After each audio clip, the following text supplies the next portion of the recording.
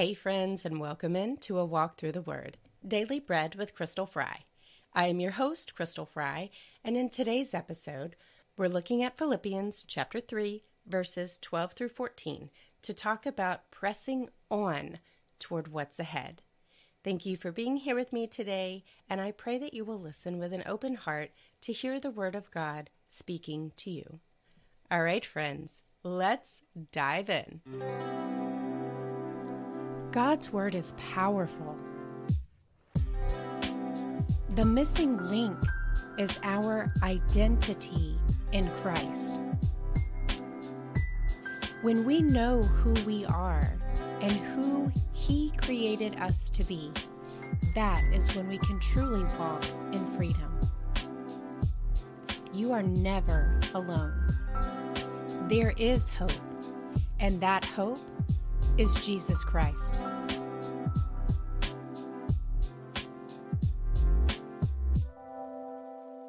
Today we're looking at Philippians chapter 3, verses 12 through 14, which read, "Not that I have already obtained all this, or have already been made perfect, but I press on to take hold of that for which Christ Jesus took hold of me. Brothers, I do not consider myself yet to have taken hold of it. But one thing I do, forgetting what is behind and straining toward what is ahead, I press on toward the goal to win the prize for which God has called me heavenward in Christ Jesus." So friends, today we are in the book of Philippians, which is the letter that Paul wrote to the church at Philippi. And just before our passage today, Paul talks about having no confidence in the flesh, right? Not putting your confidence in your own abilities, in your own accomplishments, and all of those things, right? But instead, he says that he counts all of that as rubbish for the sake of Christ, so that he may gain Christ and be found in him. So then as we get into our passage for today, he's talking about pressing on toward the ultimate goal, which is to be with Christ in heaven. If we back up to verses 10 and 11, that gives us kind of the precursor to how we start with our verses for today. Not that I have already obtained this. What does Paul feel like he hasn't already been made perfect? He hasn't obtained what? Verses 10 and 11 say, "I want to know Christ and the power of his resurrection and the fellowship of sharing in his sufferings, becoming like him in his death, and so somehow to attain to the resurrection from the dead." And then Paul tells us he knows he hasn't already obtained this. He knows he hasn't been made perfect yet. But he is pressing on to take hold of that for which Christ Jesus took hold of me. He is pressing on so that he can experience everything that God has for him, everything that he has in Christ Jesus. And I find it very interesting here how Paul references past, present, and future.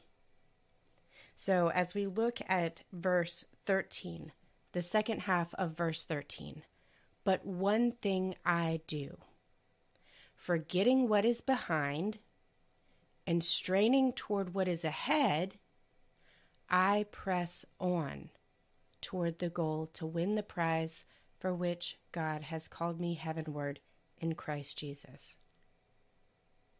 Friends, there is a very important message for us in these words. Forgetting what is behind. That means letting go of your past, letting go of your failures, letting go of the woulda, shoulda, couldas, letting go of all of the things that try really hard to keep you stuck back there If you are in Christ, you are a new creation. That's written in Scripture. When God forgives our sins, He thinks of them no more. That is also written in Scripture. Why then do we continue to replay them over and over and over and over again? Staying in the past, reliving past mistakes, past hurts, past failures, even wonderful things that happened in the past, reliving the past over and over and over again is essentially keeping you inside a prison.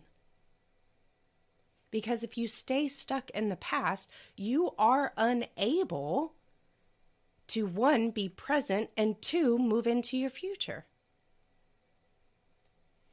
So our first lesson, if you will, that we take away from these words, forget about what is behind you. Rena Tarbett, who was an incredible woman in her own right.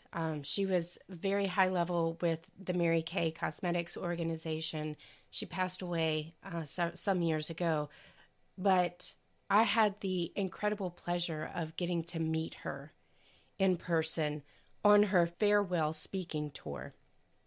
And one of the things that she said, both in person and also in her book, about the past, she would always say, lick a finger, turn the page, let's go. She would share with you that it's important to learn the lesson, get rid of the experience. Learn the lesson, whatever it is. Get rid of the experience, because the experience has emotions attached to it. Emotions can sometimes, in some instances, cloud your judgment, enable you to make poor decisions, and they can also be wonderful things as well. But the thing is we're not meant to hold on and stay back there in what is behind us. And Paul tells us right here, he gives us this perfect example. Forgetting what is behind. Friends, remember what is behind Paul. Paul was a Hebrew of Hebrews, right? He was the Pharisee of Pharisees. He was a persecutor of the early Christians. He was faultless in his legalistic righteousness. You thought the Pharisees that followed Jesus around, questioning him, trying to trip him up with the law were bad? Oh, they had nothing on Paul.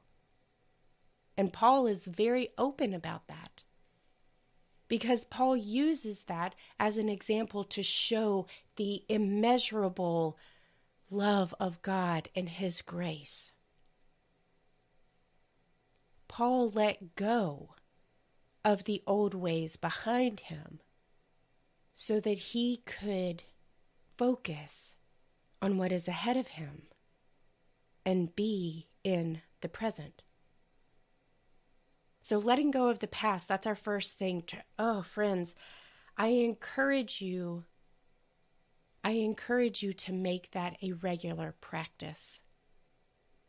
Oftentimes I will have, in random parts of the day, which is how I know it's the enemy. The enemy loves to use your past failures, by the way, to get you off track, to get you stuck, to prevent you from doing what it is that God is calling you to do. So just know that as well. There will be random parts of my day where something that I haven't thought about in years will come up. And it could be anything from a small mistake to something really big, and something that was really bad for me, and something that was just really difficult for me to move past. And that will just come up in my mind. And at that point, I have two choices. I can either sit and ruminate in that awful past mistake. Or I can simply say, nope, not today, and refocus my thoughts on something else. Refocus my thoughts on gratitude that God has forgiven me. Refocus on what it is that God is asking me to do now. So friends, when those things come up, recognize them for what they are. Attempts of the enemy to slow down your progress, to get you stuck, to keep you from starting, to keep you from doing what it is that God has called you to do. All right, the second thing here, right? Paul says, forgetting what is behind me. Number 2, straining toward what is ahead. That is our future planning, right? And again, another place that we shouldn't spend too much of our time, but that is important to sit down and spend time with God saying, God, where do you want me to go? Where do you want to take me? What do you want me to do for you? What does your will for my life look like? Ultimately, straining toward what is ahead is what we have in Christ. Straining toward what is ahead is eternity. Straining toward what is ahead is hopefully the words of our God saying, well done, good and faithful servant. Straining toward what is ahead is bigger than your next promotion at work. Bigger than the next book you write. Bigger than whatever accolade you want to come up with. Straining toward what is ahead is the glory of God that we enter into when this life is over. So we're forgetting what is behind us in the past. We're straining toward what is ahead. And how we get there is pressing on. Paul talks about the past, forget what's behind. He talks about the future, straining toward what is ahead. And then he brings us to the present. I press on toward the goal to win the prize for which God has called me heavenward in Christ Jesus. What you do now, what you are doing now, as you press on toward the goal, toward what is ahead, that is how you get to what is ahead, right? What you are doing now, the step you're in now, the step you are taking now, whether it is planning, whether it is execution, whether it is review, whatever it is, what you are doing now in the present will either take you forward to where you want to go, or it will send you backward to go sit and stew in your past. The phrase presence of mind is coming to me right now, and I think it's because it's very important for us to pay attention to where we are right now. You hear a lot about living in the moment, about being present, about being in the present moment, paying attention, and that is something, friends, that we have to actively work at. And friends, there are a lot of techniques that you can do for this, but the first and most important thing is your awareness. Be aware of where you are right now. Are you sitting in the past behind you? Is that where your mind is?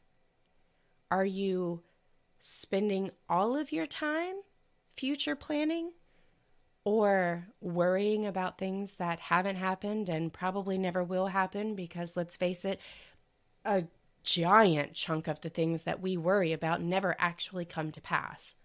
So it's kind of a waste of time to worry about them, don't you think? And when you worry about them, you're not allowing yourself to fully trust in God. Jesus tells us in Matthew chapter 6 not to worry about what we will eat or what we will wear. He tells us not to worry, for your Father in heaven knows that you need these things. Look at all of the wonderful things that He does in His creation, how He feeds the birds, how He clothes the lilies. And are you not worth so much more than those things to Him?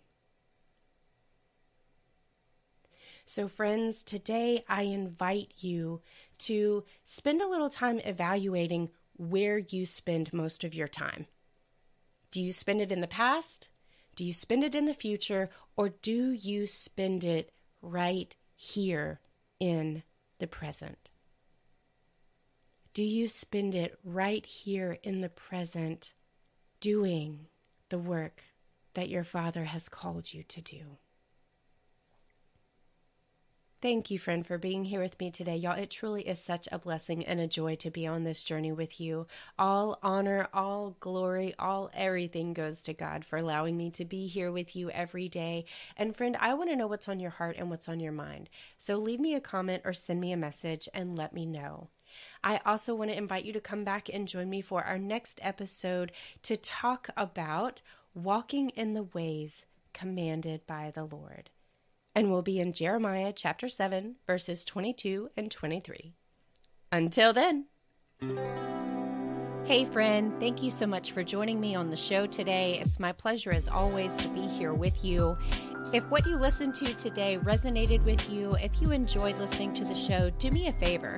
Go ahead and like and subscribe to this podcast and leave a review. Those reviews are so helpful. I can't even tell you how much I appreciate each and every single one of them.